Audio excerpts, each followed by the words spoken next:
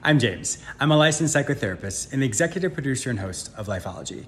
It's so important, specifically on the weekends, that we really plan out what our weekend looks like.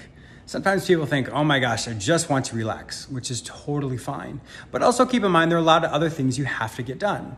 So you want to think of every activity like a jigsaw puzzle. Every jigsaw puzzle piece links together to create the bigger picture, which is your weekend.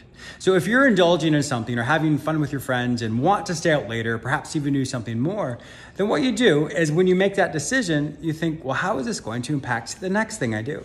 And the more often you can think about how it does impact it, you then create the time frame of when you're actually going to do it. Because the more often you can trust yourself that you can flex your schedule and know that you'll get it done, the more you'll be able to relax and enjoy your weekend even more.